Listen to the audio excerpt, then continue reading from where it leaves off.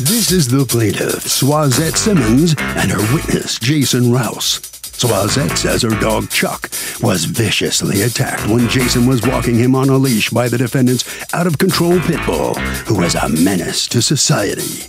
Chuck hasn't been the same since the attack. The defendant owes her $5,000, and she's suing him for it, here in court today.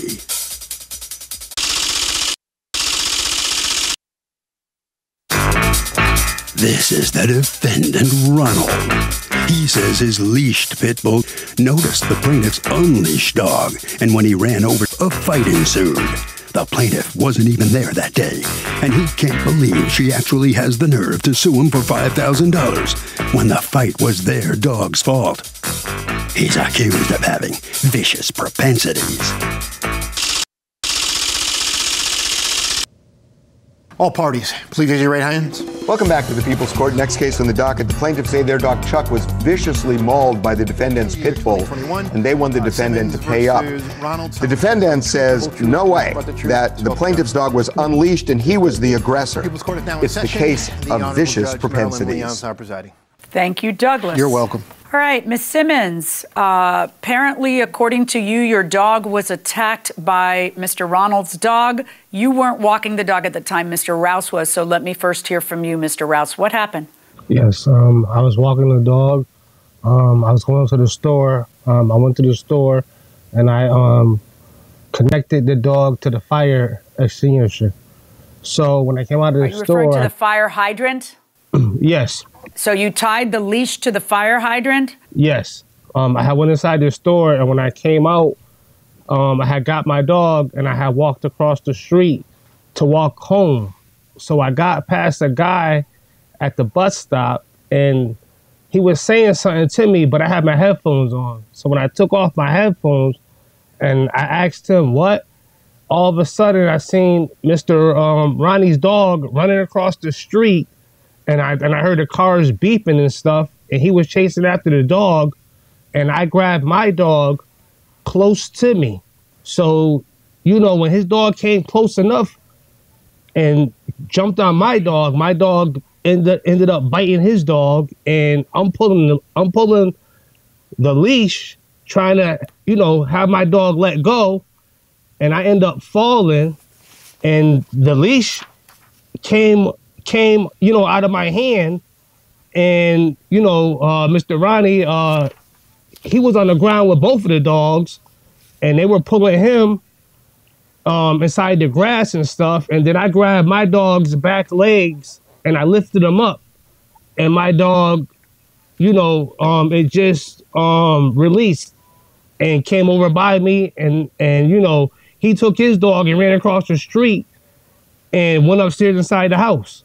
Mr. Ronald, what do you say happened? Your Honor, I live over the store, you know, and I've been here. I just moved in this apartment for 2 months, you know, and I've never seen this guy before, you know. So all of a sudden, you know, because I have my dog on my leash, and this is where are you going, Mr. Ronald? Sit down. Here. Sit down. Okay. You had your dog on that leash? Right.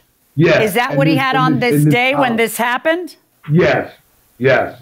So he had a harness on and he had a leash on? Yes. Okay. And what happened? And when he comes with his dog, and I'm telling him, I don't even know this guy. I've never even seen him before, you know? So next thing you know, when his dog got right by my dog, they started fighting, you know? So now... Was his dog on a leash?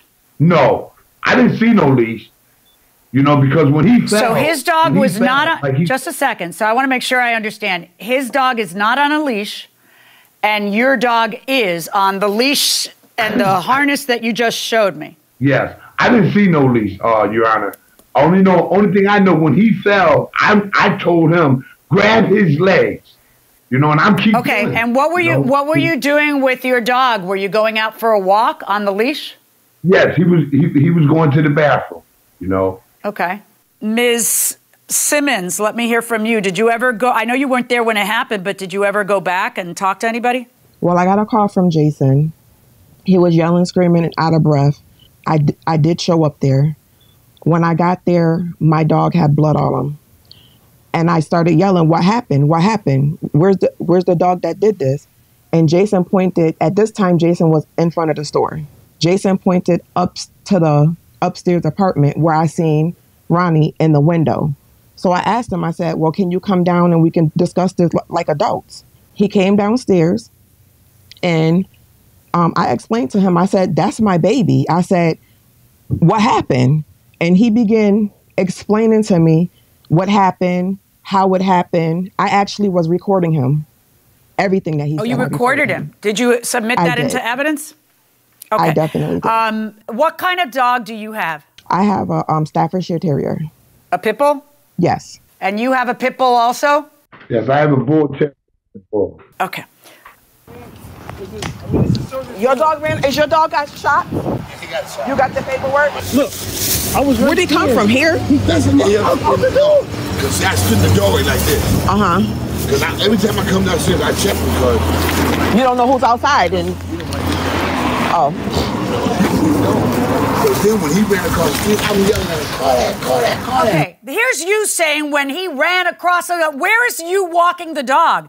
Let's hear that again. Hold everything. Look, I was Where'd he come from? Here? That's in the because I stood in the doorway like this.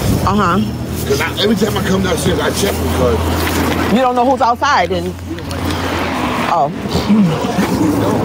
But then when he ran across the street, I'm yelling at him, call that. Wait, okay, did you hear yourself just say when he ran across the street? Did you know she was taping you? Yes. Yeah. If you did, why are you lying to me now and telling me you had a harness and a leash? Because I have you on tape saying, oh, the dog ran right across. I was standing here in the doorway and I usually check and then boom, she ran right across. So where's you walking the dog on a harness with a leash? You bold-faced lied to me right now. Miss Simmons, why are you suing for $5,000? You took the dog to the vet because you couldn't get the rabies information and the shots information from him. So a few days later, you take the dog to the vet and you end up getting a rabies shot for the dog, and that's $114. I get that. But you're suing for emotional distress and pain and suffering. Talk to me about that, because that's what makes up the rest of your $5,000. Well, my dog is my son's service dog, his support dog. I have a son with disabilities, which I did explain that to Ronnie. My dog is not only my dog, but he's been in my family since he's been 8 weeks old.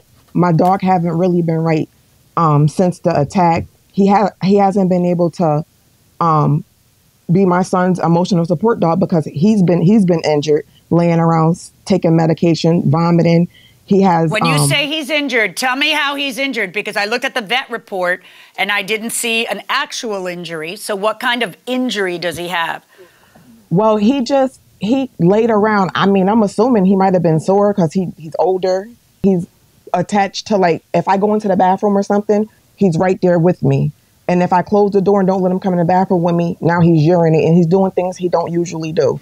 He just hasn't really been interacting with my son like he should. He lays in front of the fireplace and he sleeps unless we go in the bathroom. He'll follow us. He don't even really want to go outside. We have a hard time getting him outside to the bathroom and stuff.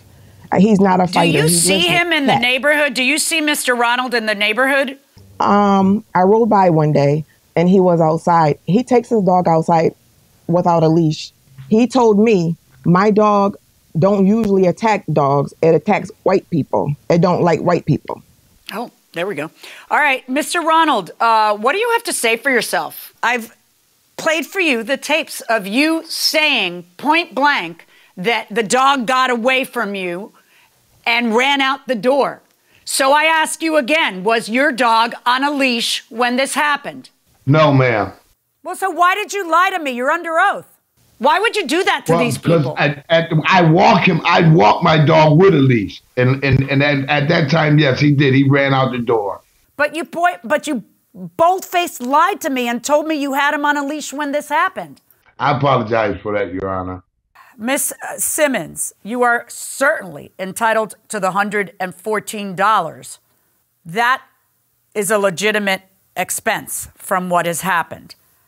I am also going to assume, and let me tell you that this is kind of rare, that you're going to have to seek some psychological counseling for your dog, particularly since the dog is a therapy dog for your son. So, Mr. Ronald, I got to tell you, this is probably a first for me on the People's Court, but I really don't like it when people bold-faced mislead me and perjure themselves.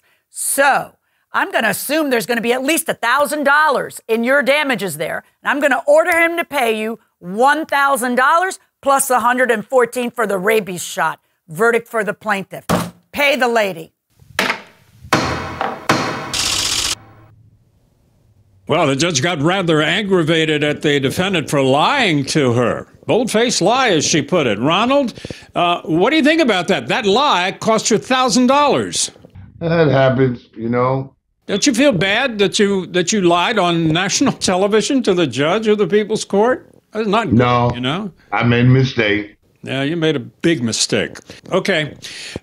Ms. Simmons, Mr. Rouse, obviously, you know, you're going to get money now to help repay the cost of the vet bills and $1,000 for, hopefully you can get some kind of care for the dog. Are you going to do that? I am.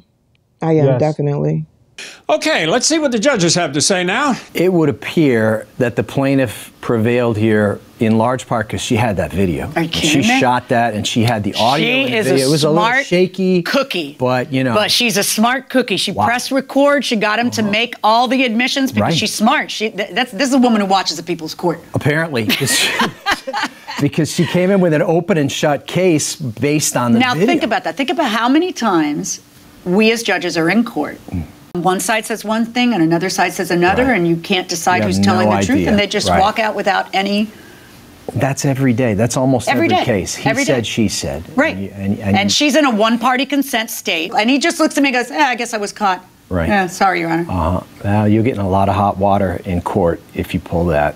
Yeah. And, you know, $1,000 in damages might be the least of your worries. Yeah, a judge will sit there and, And contempt can get you locked up, not just fined. And I've seen it happen a number of times.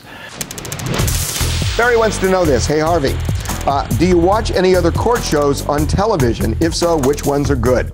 I gotta say, I like them all. I really do. I think court shows are just really interesting because they teach people something and they also entertain. And that's the best television. We'll see you next time.